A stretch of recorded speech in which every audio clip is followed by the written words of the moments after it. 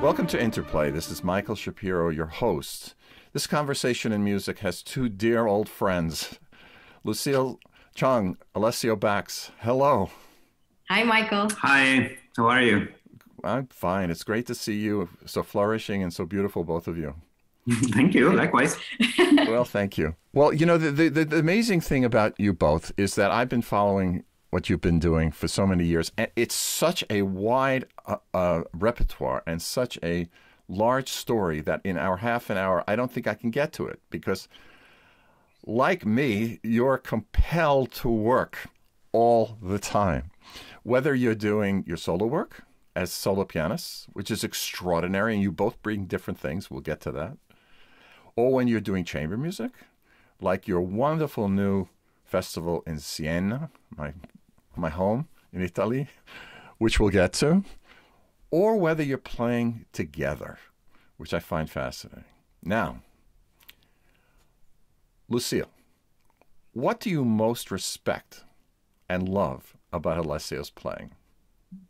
I would say his sound and the range he produces. He can go from the most beautiful pianissimos to the roaring fortissimos, but always beautifully done. And when you always think that, oh, he can't go any further, he always pushes the envelope. And that's what I admire most. Thank you. Okay, that's a good answer. I will not ask you both what you don't like. I won't do that. That would be so bad. No, this just is like kidding. a couple's game show. Exactly. Perfetto. Then it turns into the dating game, and I don't want to do that. Alessio, what do you love most about Lucille's playing? I think the commitment and the authenticity of her playing. Every note really speaks to you, and it comes from her heart and her soul, and she's able to make it come alive. You know, and the range also of those emotions and colors is incredible, and just the level of commitment of every single, not of her only, but of every single note she plays. I would agree with those comments because it's really something else. I cannot believe every time I listen to you both play, either on recordings or when we see broadcasts, it's phenomenal. And there's every kind of thing coming out, every color, every musicianship, and it's very sincere and very organic and very different, the two of you. Now, here's the trick question. I know you've said when you play together, I've read something I think that Lucille wrote, that you don't even have to talk too much when you're practicing together. Like you did this recent recording, phenomenal, of the Stravinsky Petrushka Four Hands, which I think I read, tell us more, was from his own four-hand version for the ballet. Yes. When they were working.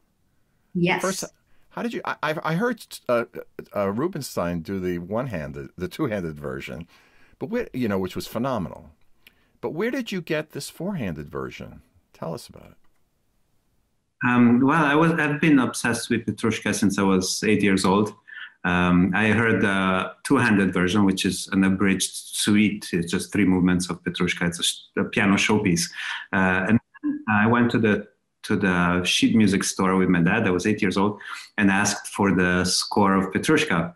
And the clerk was like, you little boy, want the Petrushka? And so he looked, and all he could find was a full orchestral score and this version of the complete ballet that Stravinsky did for one piano, four hands. And so I kept that and studied the score with recordings. It was Claudio Baudo, London Symphony, I remember. And I was just so obsessed with this music, the colors, the story. I didn't know much about the story itself because I hadn't watched the ballet until many years later. But somehow the music itself was telling me so much more than the story even. And then I waited all those years to find someone crazy enough to attempt the version for piano four hands, and that was Lucille. And since then, we've played it, all over the world on tours in Siberia and major cities and small cities. And recently, we recorded it for Signum on a CD, and then even more recently during the pandemic for a broadcast from the Chamber Music Society of Lincoln Center, which I saw, which is phenomenal. Now, when you're practicing this, I remember doing Brahms symphonies with my brother, in the four-hand version, and the Schubert pieces with other pianists. Now, you're in an unusual circumstance. You're both powerhouse pianists, top level, gloriously so. You're also husband and wife, and you share a beautiful child. Yeah. Just gets ravishing. I mean, are you going to lock the doors in about 5 years with this baby? Or sooner.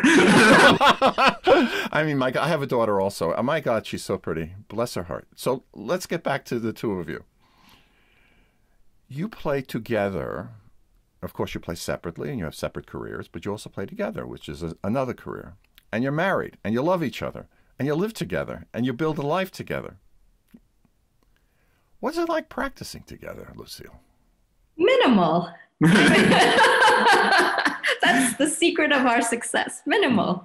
No, but honestly, I think we have the same musical vision and we know each other's playing. So we bypass a lot of, time and we just get to the core. We already know who will sound better on top or on bottom or on piano 1 or on piano 2. We've rarely changed once we've learned the parts. We've rarely switched it up unless, we have to play it with other people. And then somehow we just kind of know what kind of sound we want, direction we want, musical structure. So as I said before, we don't really talk so much. We kind of like nod and we understand. Very little. Yeah, I mean, piano for hands is very, very tricky. I mean, you were saying about reading symphonies with friends and that there's that social part of piano for hands, which is amazing and it's a lot of fun. But then when it comes to actually performing as a piano duo, especially complex scores like the Stravinsky, that's really high precision work that either it works beautifully or it just crashes because there's just no room for error, really. It's like this clock.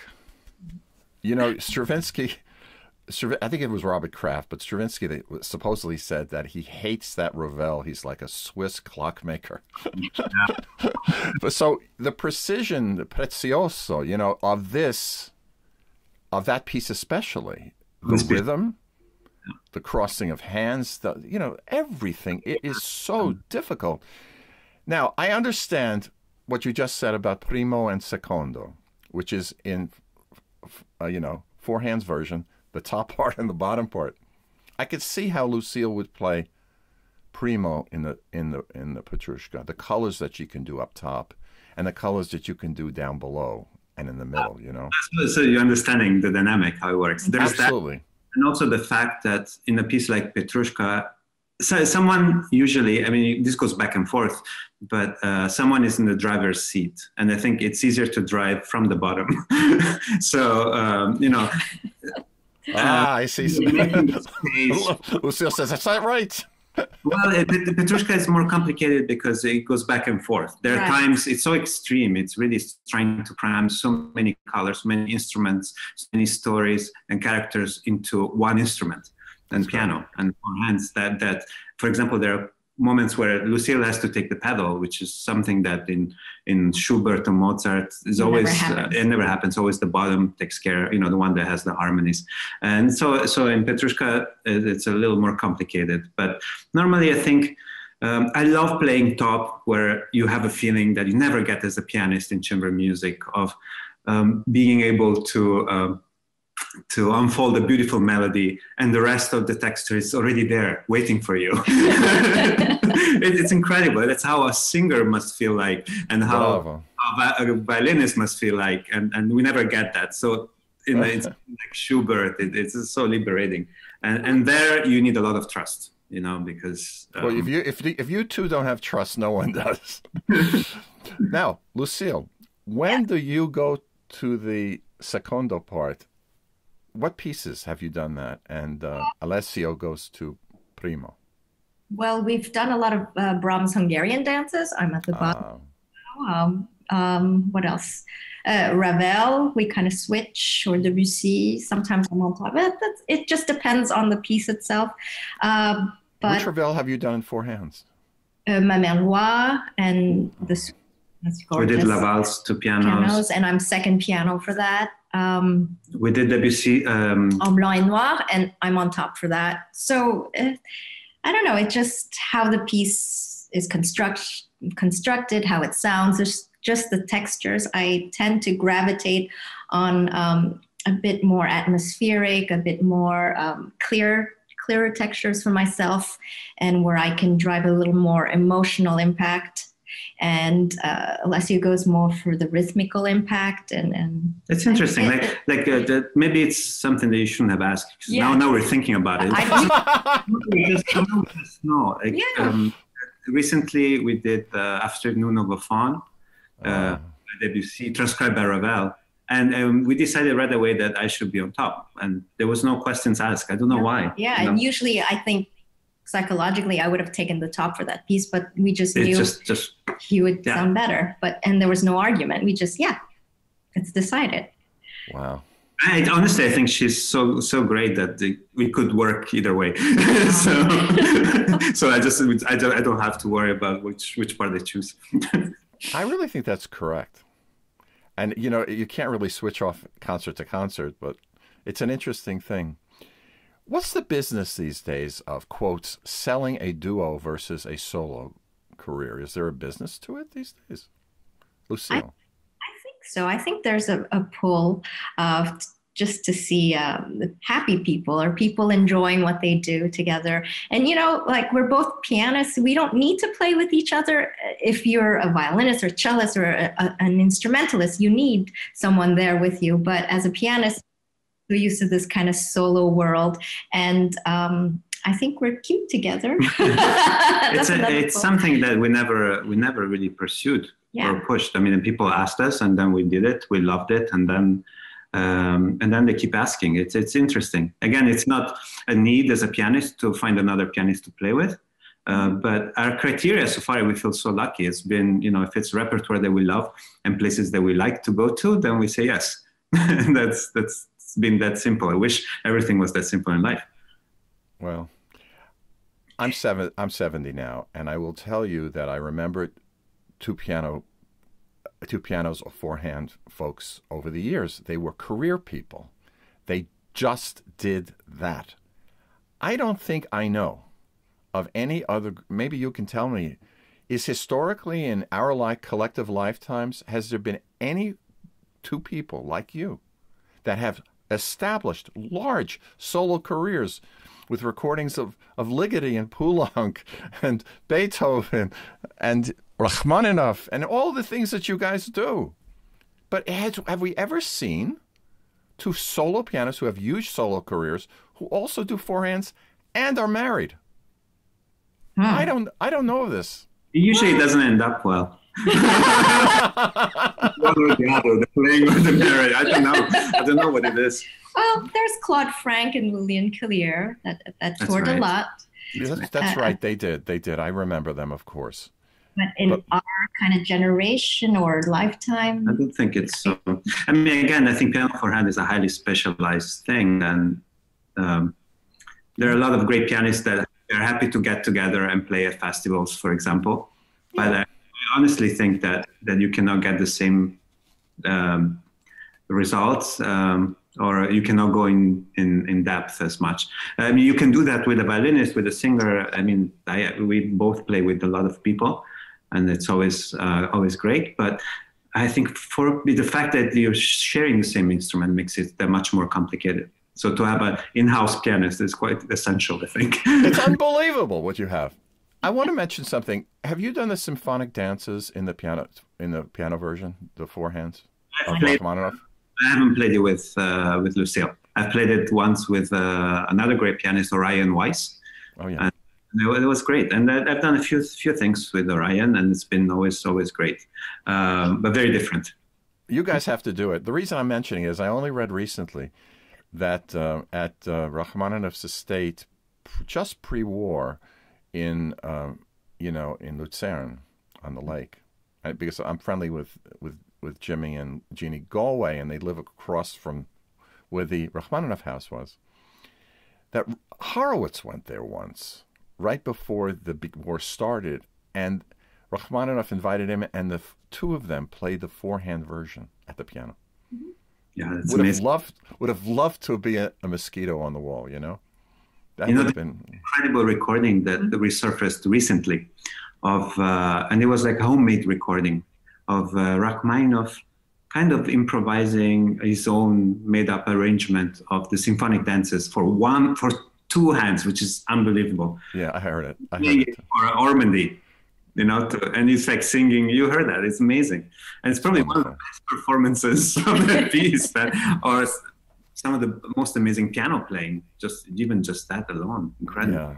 Well, the Philadelphia Orchestra, was his orchestra. It was Rachmaninoff's orchestra. There's no question about it. And still in Yannick's dressing room, he's got a picture of Ormandy and Rachmaninoff, the famous one, on his wall. I want to go to Siena now. When I was a kid... I'd love to go to Siena right now. Right now. All'Italia, let's go. We go together. I'll buy tickets. So we go to Siena, okay? And you have a festival there now that you're directing. Incontri in Terra di Siena. It's a beautiful name. Incontri is like meetings, I suppose, get-togethers, And you have this wonderful chamber series, basically, with some concerti, with one orchestra. I know you put an orchestra together for a concert coming up, which Andrew Litton's going to conduct, of concerti. But then you select these locations in the environs, in the environment of Siena, not necessarily in Siena, but outside, like La Foce, this amazing estate, which has the most beautiful gardens I've ever seen, right, not far away. Places like Pieve, Montepulciano, the Teatro Mascagni, all these amazing, amazing places. Little Opera House Jewels. How do you select repertoire for these things? Oh my God, that's a very good question.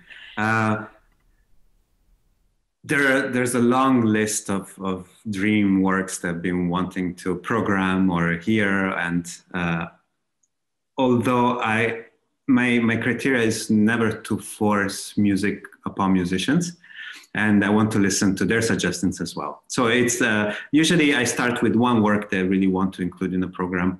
And so far, I've been programming for 5 years. The festival is going to be in its 33rd year, but we're only from 2017, the artistic part of it.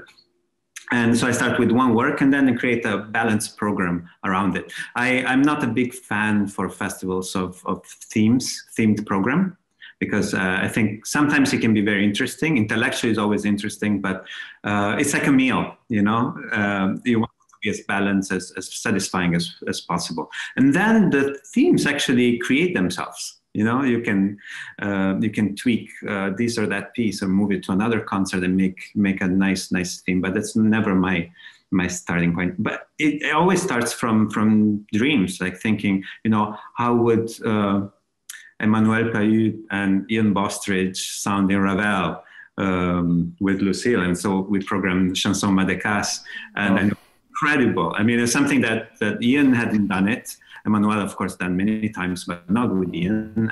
And his voice was just unbelievable in it. It was a discovery for all of us, including him. And so things like that, it's really, I feel like a kid in a candy store. Well, you talk about a meal. I've heard this before. Eddie Aaron, who I've worked with, talks about building programs. He's done chamber music concerts, as you know, and here you're in Italy, okay? So it says primo piatto, secondo piatto, and then salata. So you have, and then dolci. That's my inspiration. And also, I program the meals around the concerts. Well, this is something I read about, and this I'm going to hold you to, is eating. Yes. I recently had a conversation with my dear friend Giancarlo Guerrero, who talks about, he says, we'll do a concert together, it's to be fun, but then afterwards we're going to go out.